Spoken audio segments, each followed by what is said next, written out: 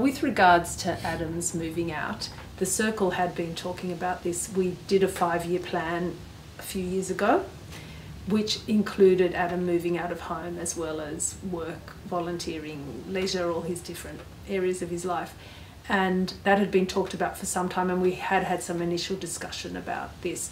But then the Supported Living Fund was available, and we made an application at the time, which eventually was successful, fortunately. And ADIC, the government organisation, provided a support planner to help us along that path, and that was Matt. And Libby made the suggestion at the time to bring Matt along to the Circle meetings to have consultation with everybody involved with Adam's life and planning, rather than just the parents, which was a great idea at the time. And I think anybody could do that. Involve your advisor or consultant or person from the government to come along and participate with the wider circle of Adam's network, rather than just his immediate family. I was the support planner, so I worked with Ageing, Disability and Home Care, who funds the Supported Living Fund. And so, yeah, my role is basically to assist the family to develop a transition plan for their son or daughter to move out of home. And what was great about coming into this family was that immediately I could see that there was already momentum happening, and there was lots of people involved already in that process. So it actually made my life a lot easier. Yeah, just because of that momentum already there. And so basically it's more a matter of slotting into, you know, the Circle meetings, and, you know, consulting with this wide group of people who were already involved in Adam's life. Well, a transition plan is really just a jargon term for what are we doing next. So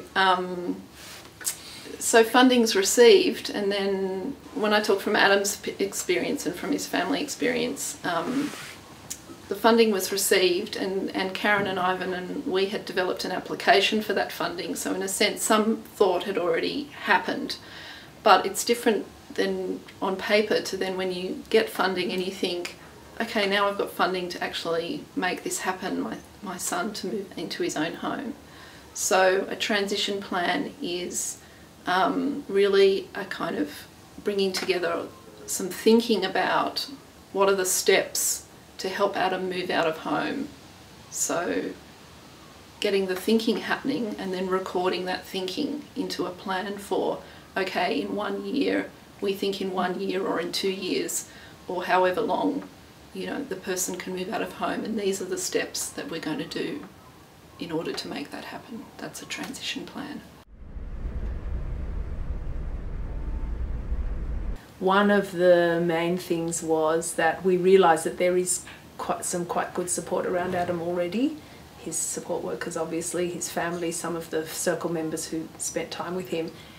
And when the moving out happens, there needs to be more of that. So we really were talking about developing a plan of support around Adam when people would need to be with Adam for doing various things.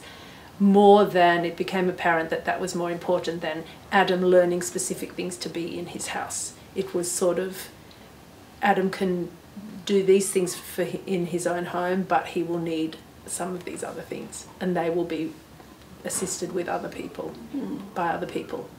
So it was the support that after the transition plan, one of the main things was we thought, what do we need to set up around Adam for it to be successful?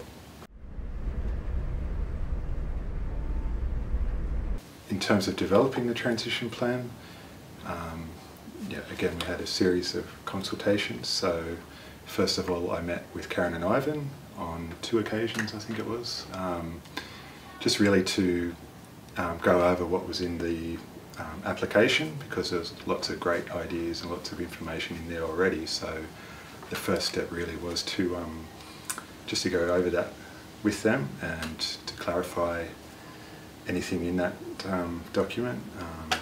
timelines, what their vision was for Adam's house, what it would look like, and what their fears were around that, what they thought, what sort of support he would need to be living independently, because it's a big step. And basically, I translated a lot of those questions over to different groups, starting to pose questions around what sort of a role they could play in that transition for Adam. So that all happened over, gee, was it about a 6 to 8 month time frame, roughly, from memory. So quite drawn out, but I think purposely so. Often, you know, everyone's busy, so you know we didn't want to rush things, but also to give people time to really consider the questions we were asking. The transition plan, it didn't end up just being a representation of what people said in a consultation. What we actually did together was analyse that data, analyse that information, and present back to the group a proposal really of, this is what you've all said, and we think that given what you've said, you could help Adam move out of home by doing X, Y and Z. You need to do this first, you need to do that second, you need to do that third.